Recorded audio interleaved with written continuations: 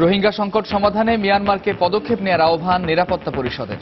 নিরাপদ অঞ্চলের প্রস্তাব বাংলাদেশের।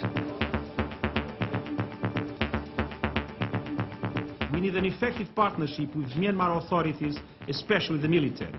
The recommendations of the Advisory Commission on Rakhine provide a blueprint for the longer-term future. Remaining Rohingya civilians in northern Rakhine state are guaranteed unconditional protection by creating UN-administered safe zones inside Myanmar. বহুমাত্রিক কূটনৈতিক তৎপরতার পরামর্শ। যতদিন পর্যন্ত আমরা Russia এবং চায়নাকে বোঝাতে পারবো না ততদিন পর্যন্ত এটা চলতে থাকবে। মাল্টিল্যাটারাল প্ল্যাটফর্মে না, আমাদেরকে এখন বাইল্যাটারাল লেভেলেও যেতে হবে। দেখছিলেন প্রধান শিরোনাম। সন্ধ্যার সময় সঙ্গে আছি আমি কামরুজ্জামান মামুন এবং আমি ইমদাদুল হক।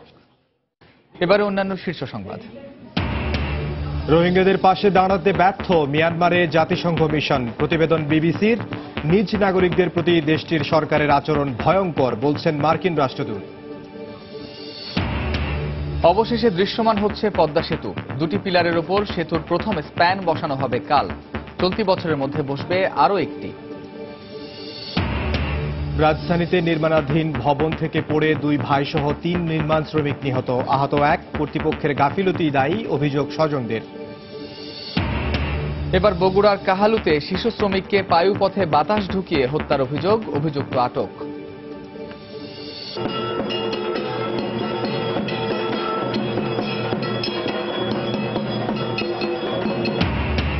শারদীয় দুর্গোৎসবের মহানবমীতে অশুভ শক্তি অসুর বিনাশে মণ্ডপে মণ্ডপে প্রার্থনা, দেবীকে ভক্তদের অঞ্জলি।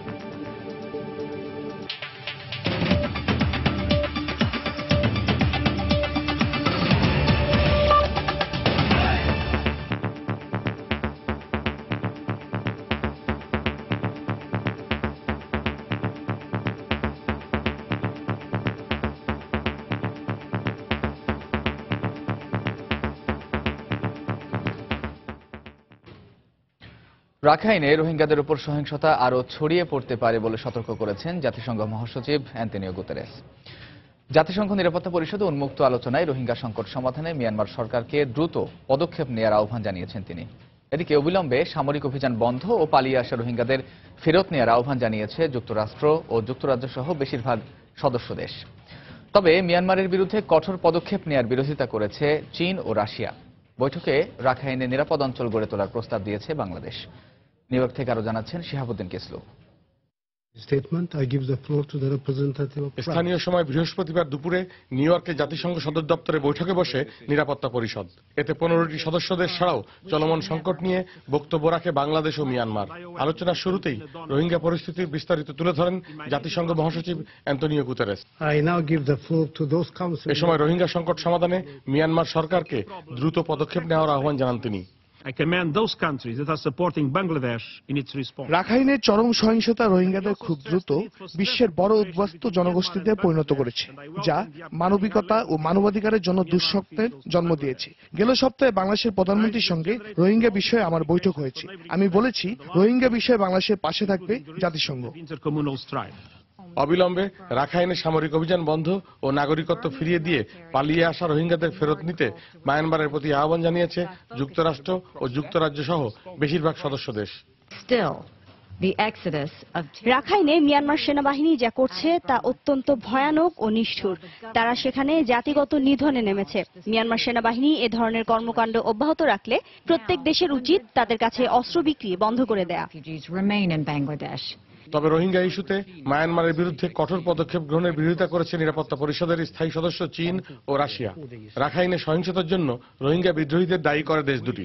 এদিকে জাতিগত নিধনের অভিযোগ অস্বীকার করেছে মিয়ানমার।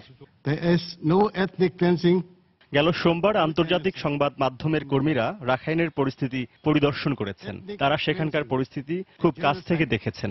আমরা জাতিসংঘ মহাসচিবকে মিয়ানমার পরিদর্শনের আমন্ত্রণ জানাচ্ছি। পরিস্থিতি স্বাভাবিক করতে আমাদের সরকার কাজ করে যাচ্ছে, তবে সেটা দীর্ঘ সময়ের ব্যাপার। অন্যদিকে রোহিঙ্গাদের রক্ষায় রাখাইনে জাতিসংঘের তত্ত্বাবধানে নিরাপদ অঞ্চল গড়ে তোলার প্রস্তাব দিয়েছে বাংলাদেশ। একই সঙ্গে শরণার্থী ক্যাম্পে নিরাপত্তা পরিষদের তদন্ত দল পাঠানোর আহ্বান জানানো হয়। Under the present circumstances, it is of utmost রোহিঙ্গাদের রক্ষায় মিয়ানমার সরকারকে দ্রুত পদক্ষেপ নিতে হবে। বাংলাদেশ সন্ত্রাসবাদ দমনে জিরো টলারেন্স নীতিতে বিশ্বাস করে। রোহিঙ্গা সংকটের স্থায়ী সমাধান না হওয়া পর্যন্ত জাতিসংঘ নিরাপত্তা পরিষদ ও আন্তর্জাতিক সম্প্রদায়কে সজাগ থাকতে হবে। তবে কোনো সিদ্ধান্ত বা পদক্ষেপ গ্রহণ ছাড়াই শেষ হয় রোহিঙ্গা ইস্যুতে জাতিসংঘ নিরাপত্তা পরিষদের উন্মুক্ত আলোচনা। নিরাপত্তা পরিষদের সদস্যরা যে ভাষাতেই কথা বলুক না কেন, একটি বিষয়ে সবাই ঐক্যমত্য হয়েছে যে এই মানবিক বিপর্যয় রোধ করা না গেলে কেবল আঞ্চলিক স্থিতিশীলতাই বিনষ্ট হবে না, অশান্ত হয়ে উঠতে পারে গোটা বিশ্ব। জাতিসংঘের সদর দপ্তর থেকে শিহাবুদ্দিন কিসলু, সময় সংবাদ, নিউ ইয়র্ক, যুক্তরাষ্ট্র।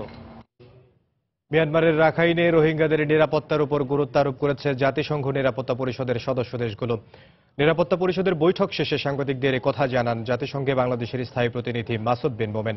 বৈঠকে বাংলাদেশের দেয়া প্রস্তাবের বিষয়েও কথা বলেন তিনি। Even they had some mixed experiences or mixed results of these concepts of আপনার safety zones. তো সেই জন্য এখনো enough traction হয়তো নাই, বাট আমরা this is one of our proposals.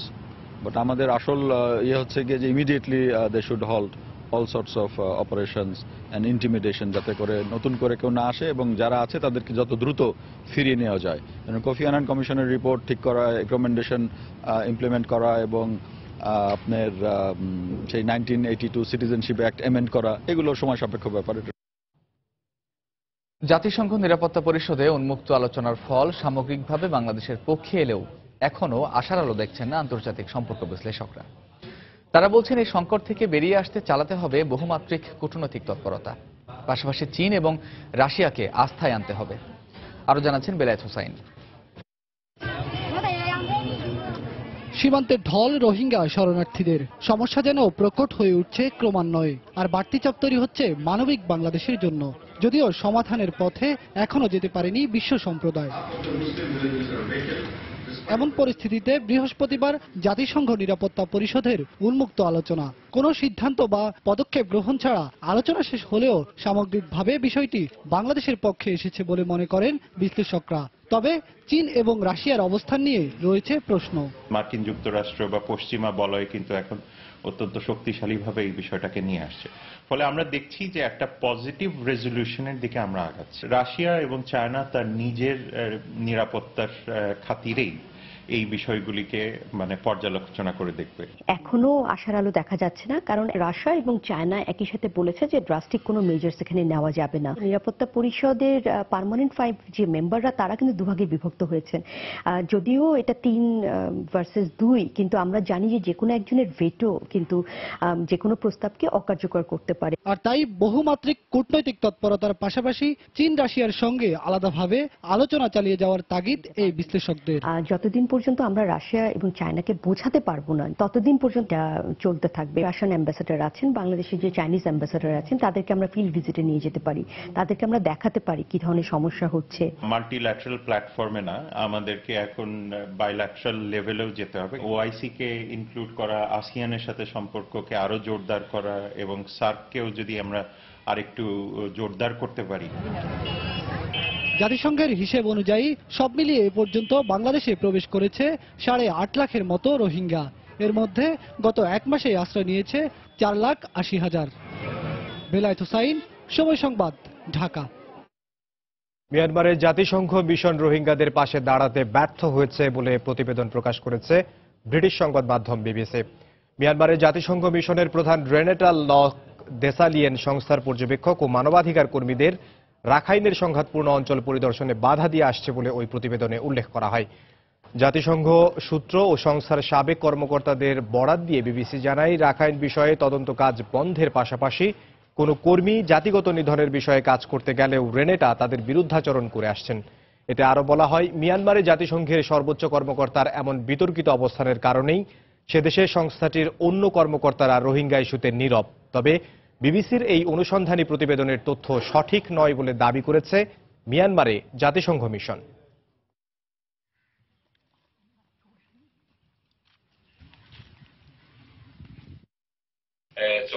আমি যখন মিয়ানমারের রোহিঙ্গাদের নিয়ে কাজ করতে গেলাম তখন বিমানবন্দরে বসেই রেনাতা দেসালিয়েন আমাদের রাখাইন পরিদর্শনে যেতে নিষেধ করেছেন। আমি এর কারণ জানতে চাইলেও তার কাছ থেকে কোনো সদুত্তর পাইনি, যদিও পরে অনেক কিছু বুঝতে পারি। মিয়ানমারের পরিস্থিতি বুঝতে আমার কিছুটা সময় লেগেছিল। আস্তে আস্তে বুঝতে পারলাম যে জাতিসংঘের কোনো সভায় রোহিঙ্গা সমস্যা নিয়ে কথা বলা একদমই গ্রহণযোগ্য নয়। কখনো যদি কেউ সে কাজ করত তবে তাকে চাকরি হারানোর মতো ফল ভোগ করতে হয়েছে।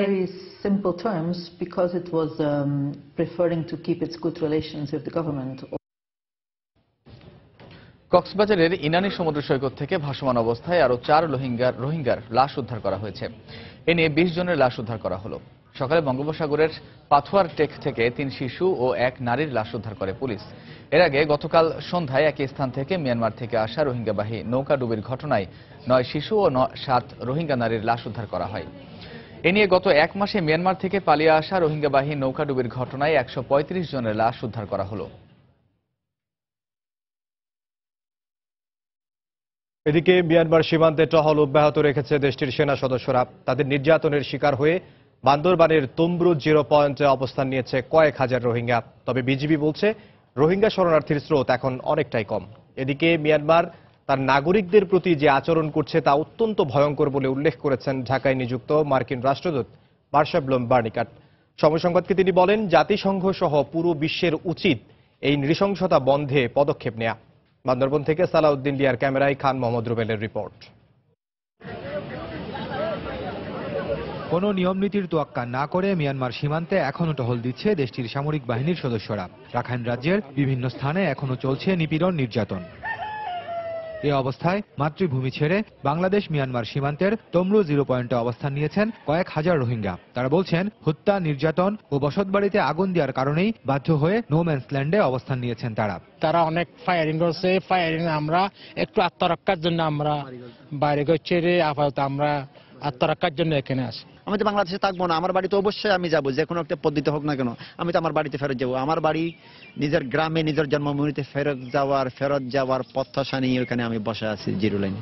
সরেজমিন তাদের অবস্থা দেখতে এই এলাকায় আসেন বাংলাদেশে নিযুক্ত মার্কিন রাষ্ট্রদূত। ঘুরে দেখেন সীমান্ত এলাকা, কথা বলেন নো ম্যানস ল্যান্ডে অবস্থান নেওয়া রোহিঙ্গাদের সঙ্গে।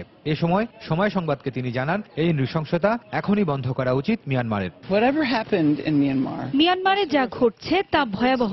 সেখানে নির্যাতনের কারণে অবর্ণনীয় দুর্দশায় পড়েছেন সাধারণ মানুষ।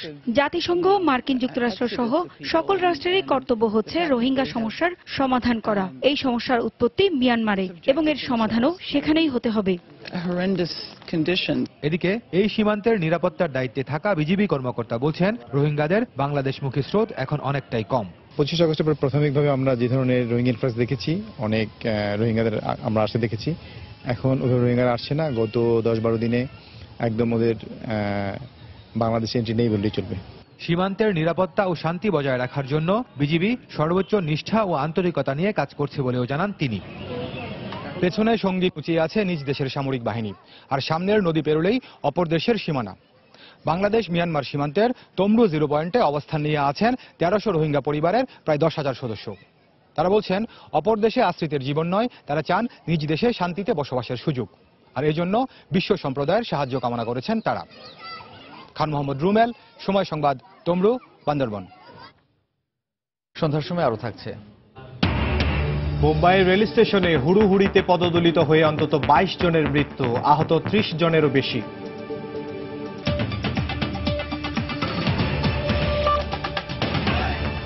অবশেষে দৃশ্যমান হচ্ছে পদ্মা সেতু। কাজ শুরুর প্রায় 2.5 বছর পর নদীর বুকে দেখা যাবে সেতুর একাংশ। 2টি পিলারের উপর সেতুর প্রথম স্প্যানটি বসানো হবে কাল। প্রকল্প সংশ্লিষ্টরা বলছেন, এই বছরের মধ্যে আরও একটি স্প্যান যোগ করা সম্ভব হবে। পদ্মা সেতু এলাকা ঘুরে এসে হেসান জুয়েলের রিপোর্ট, ছবি তুলেছেন সাইফুল ইসলাম।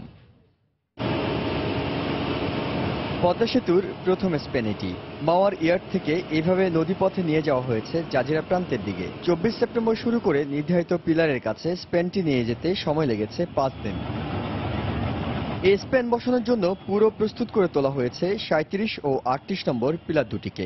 1 বছরের বেশি সময় ধরেই কাজ করা হয়েছে এই দুটি পিলারকে নদীর তলদেশ থেকে চূড়ান্ত অবস্থায় আনতে। এক একটি পিলারে রয়েছে 6টি করে পাইল। ধীরে ধীরে ৩৯ নম্বর পিলারটিকেও প্রস্তুত করে তোলা হচ্ছে। চলতি বছরের মধ্যেই আরও একটি স্পেন বসানোর লক্ষ্যে চলছে কাজ। আর সেতুর পিলার ও স্পেন দৃশ্যমান করাকে উল্লেখযোগ্য অগ্রগতি হিসেবে দেখছেন প্রকল্প সংশ্লিষ্টরা। দৃশ্যমান হয় নাই, এখন দৃশ্যমান হবে, একসময় শেষও হবে, দেখেই বুঝবে। Seeing is believing. অনেক কাজ মাটির নিচে হচ্ছে, এটা তো মানুষ দেখতেছে না। তো কাজে মানুষ সংশয় হলে আমাদের কিছু বলার নাই, সংশয় ঘুচানোরও আমাদের কোনো উপায় নেই। ৩,৬০০ মেট্রিক টন ধারণ ক্ষমতা সম্পন্ন বিশ্বের সবচেয়ে শক্তিশালী ক্রেন ব্যবহার করা হয়েছে স্পেনগুলো পিলারের কাছে নিয়ে আসতে। মাও প্রান্তে নদীর গভীরতা এই ক্রেনবাহী বার্জ চলাচলের জন্য ঠিক থাকলেও জাজিরা প্রান্তের কাছাকাছি গভীরতা কম হওয়ায় চালানো যায়নি তা। তাই অন্য বার্জের সাহায্যে স্পেন সহ ক্রেনটিকে টেনে নিয়ে যাওয়া হয়েছে। এই ডিফিকাল্টিজ আছে, এটা মানে খুব অসম্ভব কিছু না, বাট এটা কঠিন আর কি। ড্রাফট বেশি থাকলে আরো কুইক যেত, ড্রেজিং আরো বেশি করা যেত সময়ের ইয়ার জন্য, আবার করলে হয় কি আবার ভরে যায়। প্রাথমিকভাবে স্পেনের রং সোনালি ঠিক করা হলেও শেষ পর্যন্ত তা ধূসর করা হয়েছে। তাই মূল পদ্মা সেতুর রংটিও হবে ধূসর। এখন পর্যন্ত সেতুর কাজে ৬৬.৫ অগ্রগতি হওয়ার কথা থাকলেও প্রকল্প সংশ্লিষ্টদের মতে কাজ হয়েছে ৫৪.৪৪ নদীতে কাজ শুরুর প্রায় ২.৫ বছর পর দৃশ্যমান এখন পদ্মা সেতুর প্রথম পিলারটি। চলতি মাসেই পদ্মার দুপারে মানুষ বিস্ময় নিয়ে দেখবেন দুটি পিলারের মধ্যে বসে গেছে সেতুর প্রথম স্পেনটিও। কাঙ্ক্ষিত গতিতে কাজ হয়তো হচ্ছে না, তাই নির্ধারিত সময়ে শেষ করা নিয়ে রয়েছে সংশয়। তবে আশার কথা, সব চ্যালেঞ্জ উতরে প্রতিটি দিন একটু একটু করে এগিয়ে চলছে বিশাল এই কর্মযজ্ঞ। ইহসান জুয়েল, সময় সংবাদ, শরীয়তপুর। শারদীয় দুর্গাপূজার মহানবমীর খবর জানাতে এই মুহূর্তে রাজধানীর বনানী পূজা মণ্ডপে আছেন রিপোর্টার মৌসুমী মৌ, বাগেরহাটের শিকদারবাড়ির পূজা মণ্ডপে আছেন ফাহমিদা মৌটুসী। সরাসরি চলে যাব তাদের কাছে। প্রথমেই যাচ্ছি মৌটুসীর কাছে। মৌটুসী,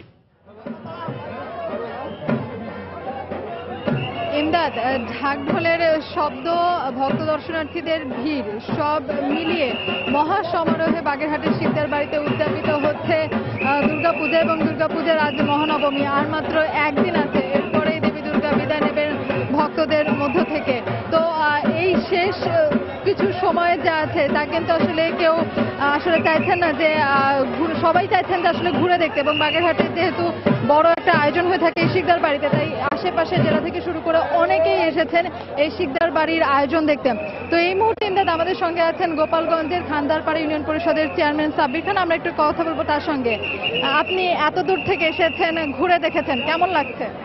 আসলে এখানে যে উচ্ছ্বাস চলছে, যে তারুণদের উদ্দীপনা চলছে, যে মানুষের ভালোবাসা, যে আন্তরিকতা, তা দেখে আমি সত্যি অভিভূত। এই ৬৫১টি প্রতিমা নিয়ে বিশাল যে আয়োজন, যে কর্মযজ্ঞ এবং যে সুস্থ উদ্দীপনা, এবং যেভাবে মানুষ একে একে দেখে বের হয়ে যাচ্ছে, আসলে এটা প্রশংসার অন্যতম দাবিদার।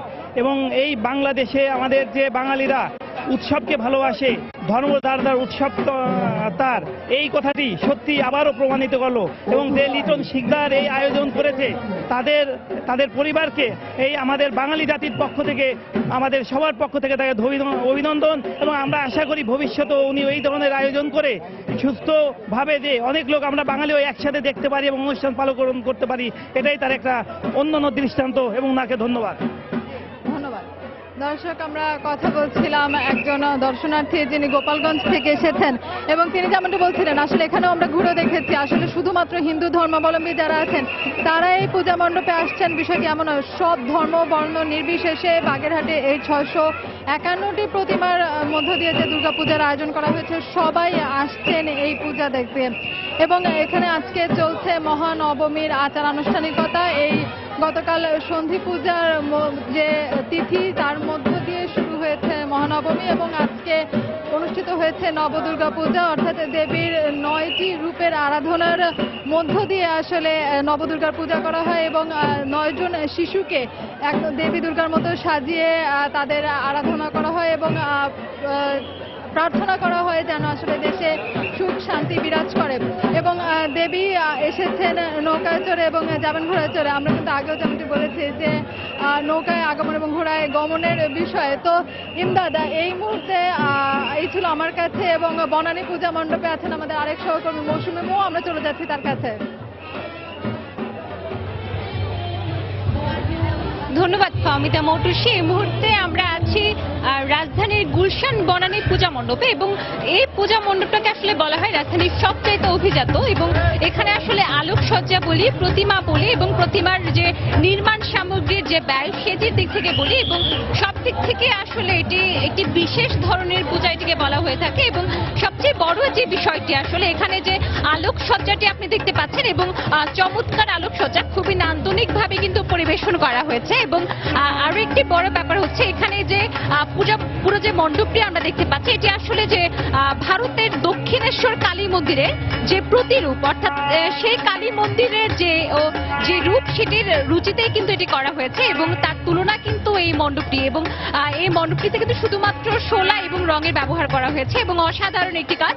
আর আমরা যে প্রতিমাটি দেখতে পাচ্ছি আসলে যে প্রতিমাটিকে ঘিরে আসলে এই পুরো রাজধানীবাসীর পুরো দেশবাসীর একটি আগ্রহ, সেটি হচ্ছে আসলে একটি শ্বেত মূর্তি এবং এটি মোটামুটি পাথর এবং মাটির সংমিশ্রণে কিন্তু এটি তৈরি করা হয়েছে এবং ভাবা হচ্ছে যে এটি যে সংমিশ্রণ অর্থাৎ যে শ্বেত অর্থাৎ সাদার যে একটা শুভ্রতা যে পবিত্রতা বলা হয়ে থাকছে যে মায়ের আগমনে পৃথিবীর সব অপবিত্রতা সব কালিমা মুছে যাবে এবং শুভ কিছুর সূচনা হবে, এমনটা কিন্তু এই মানে মন্দির কমিটির পূজা কমিটির পক্ষ থেকে বলা হয়েছে। এবং আরো একটি ব্যাপার এখানে কিন্তু প্রচন্ড রকমের ভিড় এবং মোটামুটি গেটের কয়েক কিলোমিটার দূরে থেকে যে লম্বা লাইন শুরু হয়েছে তারপর থেকে কিন্তু মোটামুটি সবাই সারিবদ্ধভাবে ছেলে মেয়ে নারী পুরুষ আলাদা আলাদা ওইভাবে কিন্তু সবাই সারিবদ্ধভাবে মণ্ডপে অর্থাৎ তাদের যে পুজো মন্দির মায়ের আরাধনায় কিন্তু তারা রত রয়েছেন এবং আজকে কিন্তু মোটামুটি 11:30টার দিকে এখানে কিন্তু নবমীর যে বিহিত পূজা পুষ্পাঞ্জলির মধ্য দিয়ে সেটি সমাপ্তি হয়েছে আর মোটামুটি এখন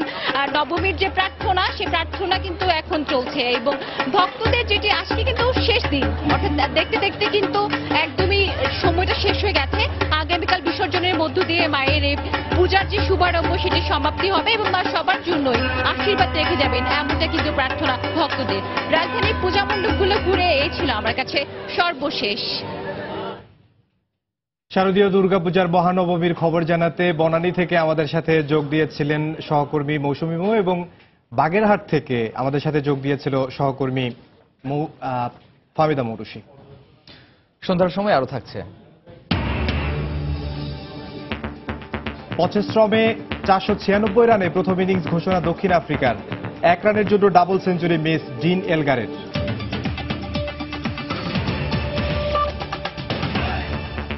জাতিসংঘের নিরাপত্তা পরিষদের আলোচনায় চীন ও রাশিয়া মিয়ানমারের পক্ষ নেয় এই দুই পরাশক্তির সমালোচনা করে সড়ক পরিবহন ও সেতুমন্ত্রী ওবায়দুল কাদের বলেছেন, বাংলাদেশ আশা করে এ বিষয়ে এটি তাদের শেষ সিদ্ধান্ত নয়। রোহিঙ্গাদের মানবিক সংকটে বিশ্বের এই দুই পরাশক্তি যথাযথ ভূমিকা পালন করবে। সকালে রাজধানীর ঢাকেশ্বরী মন্দিরে দুর্গাপূজা পরিদর্শনে গিয়ে তিনি একথা বলেন। চীনও মানবিক সাহায্য পাঠাচ্ছে, কিন্তু আমাদের কথা হচ্ছে একদিকে মানবিক সাহায্য, অন্যদিকে নির্যাতনকে সমর্থন করা। এটা তো দ্বিচারিতা, বৃহৎ শক্তি। এই দ্বিচারিতা থেকে তারা সরে আসবেন এবং এই মানবিক সংকটে আজকে তারা যথাযথ ভূমিকা পালন করবেন। রোহিঙ্গা সংকট সমাধানে প্রধানমন্ত্রীকে আবারও চীন, রাশিয়া ও ভারত সফর করার আহ্বান জানিয়েছেন বিএনপি মহাসচিব মির্জা ফখরুল ইসলাম আলমগীর। রোহিঙ্গা ইস্যুতে কোনো সিদ্ধান্ত ছাড়াই জাতিসংঘ নিরাপত্তা পরিষদের বৈঠক শেষ হওয়া প্রসঙ্গে তিনি বলেন, এই সমস্যার সমাধান বাংলাদেশকেই করতে হবে। বিকেলে রাজধানীতে এক আলোচনা সভায় বক্তব্য রাখেন মির্জা ফখরুল। কেউ করে দিয়ে যাবে না তো। আপনার চীন, রাশিয়া, ভারত আজকে মিয়ানমারের পক্ষে অবস্থান নিয়েছে। আমরা প্রথম দিন থেকে বলছি যে প্রয়োজনের প্রধানমন্ত্রীর এখন চীন, রাশিয়া এবং ভারতে যাওয়া উচিত এবং তাদেরকে কনভিন্স করা উচিত যে এটা আমাদের জন্য একটা বড় বিশাল একটা সমস্যায় দাঁড়িয়েছে, মানবিক সমস্যা হয়েছে। এই নৃশংসতা বিশ্ববিবেককে আবেদন জানাই যে আপনারা এগিয়ে আসুন, মিয়ানমারকে বাধ্য করুন তাদেরকে গণহত্যা বন্ধ করতে এবং এই নাগরিকদেরকে তাদের দেশে ফিরিয়ে নিয়ে যেতে। রাজধানীর বাড্ডার পূর্বাঞ্চলে নির্মাণাধীন একটি বহুতল ভবন থেকে পড়ে 2 ভাই সহ 3 নির্মাণ শ্রমিক নিহত হয়েছেন। এ ঘটনায় আহত হয়েছেন আরও একজন। পরিবারের অভিযোগ, কর্তৃপক্ষের গাফিলতির কারণে ঘটেছে এই দুর্ঘটনা।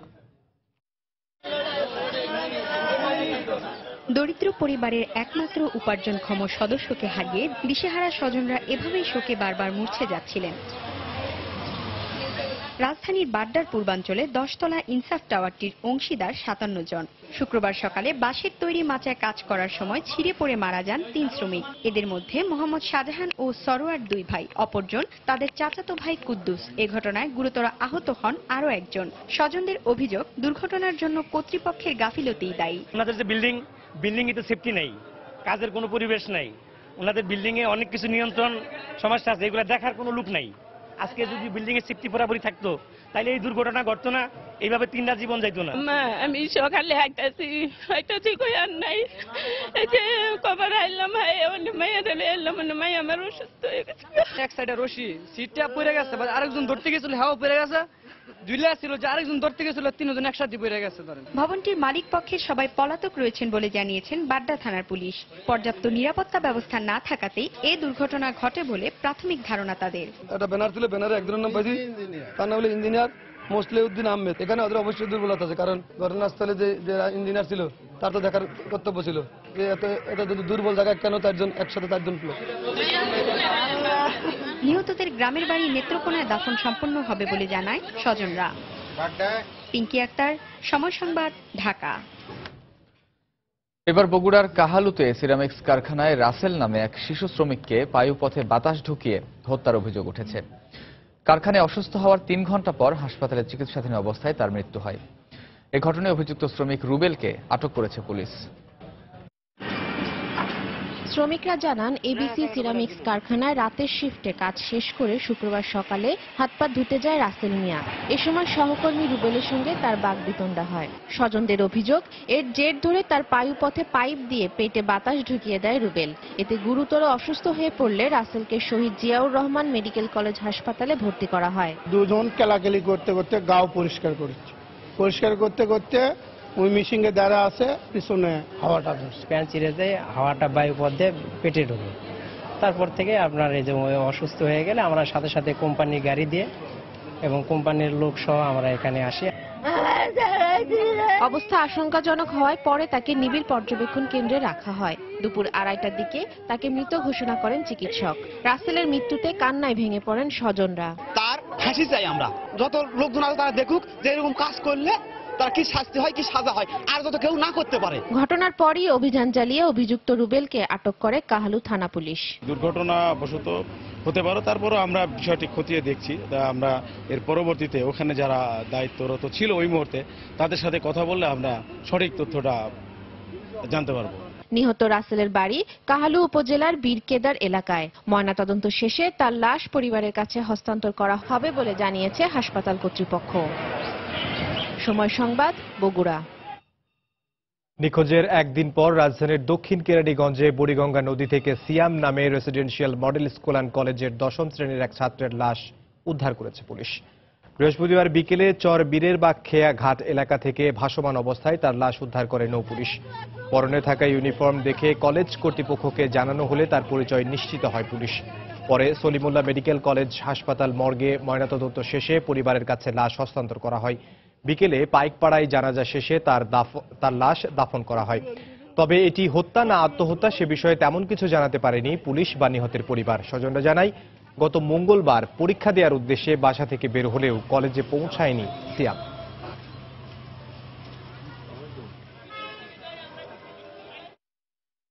আমি তো পড়তে পারি যে পরীক্ষা দিতে গেছে, রাস্তা থেকে হারিয়ে গেল, কোথায় চলে গেল। স্কুলের যত প্রয়োজনীয়তা ছিল সে সবকিছু নিয়ে প্রিপারেশন নিয়ে বের হয়েছে। মোহাম্মদপুর থেকে শুরু করে পুরা মিরপুর এলাকার সব জায়গায় খোঁজা শেষ, ঠিক কোথাও পাওয়া যায় নাই। এমন একটা শিক্ষা প্রতিষ্ঠানে সে পড়াশোনা করেছে, তাদের গঠনতন্ত্র বোধ এরকম নিয়ম নাই যে সমবেদনা জানার জন্য একটা ফিওনও আসে না স্কুল থেকে, থাক শিক্ষক বা প্রিন্সিপাল। দেশকে উন্নত ও সমৃদ্ধ করতে সব ধর্মের মানুষকে একসঙ্গে কাজ করার আহ্বান জানিয়েছেন রাষ্ট্রপতি মোহাম্মদ আব্দুল হামিদ। বিকেলে বরানী পূজা মণ্ডপ পরিদর্শন শেষে কথা বলেন তিনি। আরতি নৃত্যের মাধ্যমে রাষ্ট্রপতিকে অভিনন্দন জানানো হয়। এরপর শুভেচ্ছা স্মারক হিসেবে রাষ্ট্রপতিকে উত্তরীয় পরিয়ে দেওয়া হয়। শুভেচ্ছা বক্তব্যে রাষ্ট্রপতি বলেন, সব ধর্মের মূল কথা মানুষের কল্যাণ, তাই ধর্মের নামে যাতে কেউ বিভ্রান্তি সৃষ্টি করতে না পারে সেদিকে খেয়াল রাখতে হবে।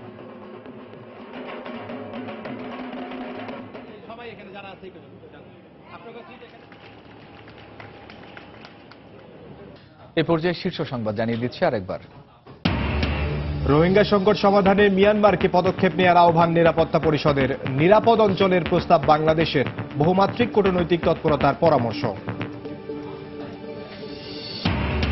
রোহিঙ্গাদের পাশে দাঁড়াতে ব্যর্থ মিয়ানমারে জাতিসংঘ মিশন। প্রতিবেদন বিবিসির। নিজ নাগরিকদের প্রতি দেশটির সরকারের আচরণ ভয়ঙ্কর, বলছেন মার্কিন রাষ্ট্রদূত। অবশেষে দৃশ্যমান হচ্ছে পদ্মা সেতু। দুটি পিলারের ওপর সেতুর প্রথম স্প্যান বসানো হবে কাল। চলতি বছরের মধ্যে বসবে আরও একটি। এবার বগুড়ার কাহালুতে শিশু শ্রমিককে পায়ুপথে বাতাস ঢুকিয়ে হত্যার অভিযোগ। অভিযুক্ত আটক।